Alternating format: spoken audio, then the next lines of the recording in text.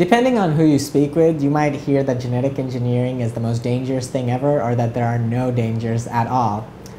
Well, I'll try and give you an objective view, although I personally am a scientist, so I lean towards there's not a lot of dangers. But if there were dangers, this is what they would be essentially.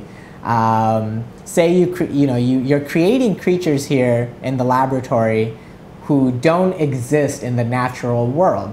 So most of the time, we have to try really hard to keep these creatures alive, because all the microbes and bacteria that are floating around in the wind and the air and on you has been around for billions of years, and they know how to fight really well, and they know how to eat something that a genetic engineer just created in the lab. But the problem comes in when we're engineering things to maybe live longer, or be more hardy than the natural kind. What we risk here is that our engineered version will overcome and destroy the natural niche. So say we're making a genetically engineered rice, and we lose control of this rice crop, and soon this rice crop is going around the country taking over other people's rice paddies.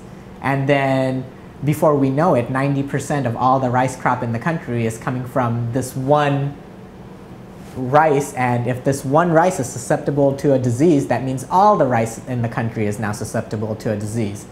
So we really have to think that just because we can create our own creatures doesn't mean that the creatures that nature already has out there aren't good to keep, because the key is to keep diversity up. Genetic engineering's main issue is that once we make something really nice, like, wow, every one of these apples will be sweet, you will never have a sour apple, then everybody wants the tree which will only give sweet apples. Everybody wants that. But the problem with that is now we're taking away genetic diversity. So the dangers of genetic engineering and medicine, I think, the pros far outweigh the dangers, but the dangers in this situation would be creating things which, because we're using other creatures to create things that are useful to us, that we will be putting into our body. And our immune system has a wonderful ability to attack foreign substances in our body, and it will just attack and eat it up. So we don't want to create something in a bacteria or create something in a goat or in a cow that's going to be turned into medicine, which has traces of that bacteria's proteins or traces of that cow protein or goat protein, because then your body might start attacking it, which would be a problem for you.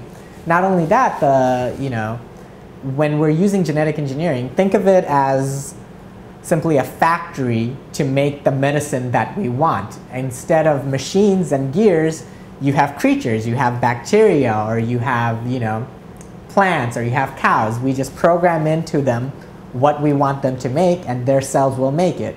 Now, what the problem is, what if you program something wrong? What if your medicine, the molecule in your medicine should, look a certain way, but it looks a little different because of what you programmed wrong, and then you don't get to test that medicine out properly, and you realize that 10% of the human population will have a fatal reaction because that molecule is missing an extra tail, or it's missing an extra arm or something.